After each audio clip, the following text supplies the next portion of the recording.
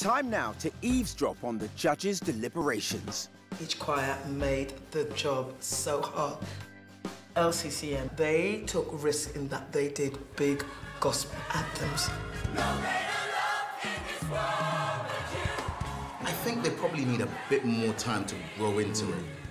Who would I pay to go and see right now? Right. I could only choose one.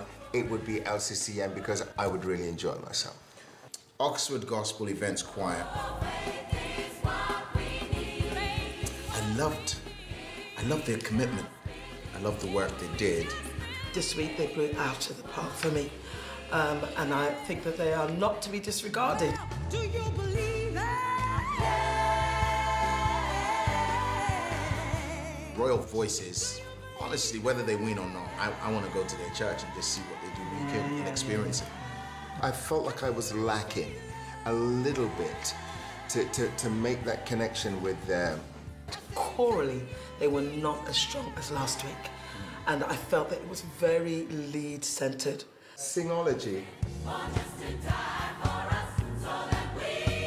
The arrangement didn't knock me out. There were these long gaps where they weren't singing. Right. And seeing as this is all about the choir and the voice, I felt they could have done more. Although I think that they executed it brilliantly, I just wasn't as moved.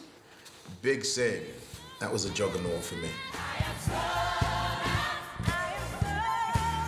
They'd obviously learned from their performance the week before and realized that they had to step it up. And so it's very close. But I suppose, unfortunately, one choir has to win. The judges have joined me, and the choirs are waiting in anticipation because we have a decision. Moiwa, can you announce to the audience at home, in the room, and the choirs behind you, the winner of Gospel Choir of the Year 2017? The Songs of Praise Gospel Choir of the Year 2017 winners are Big Sing Gospel Voices.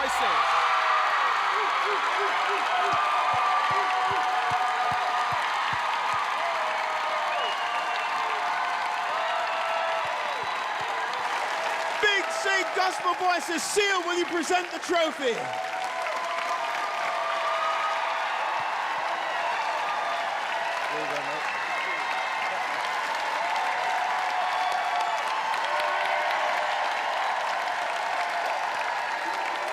And let's hear it for all our very worthy finalists. Well done to you all.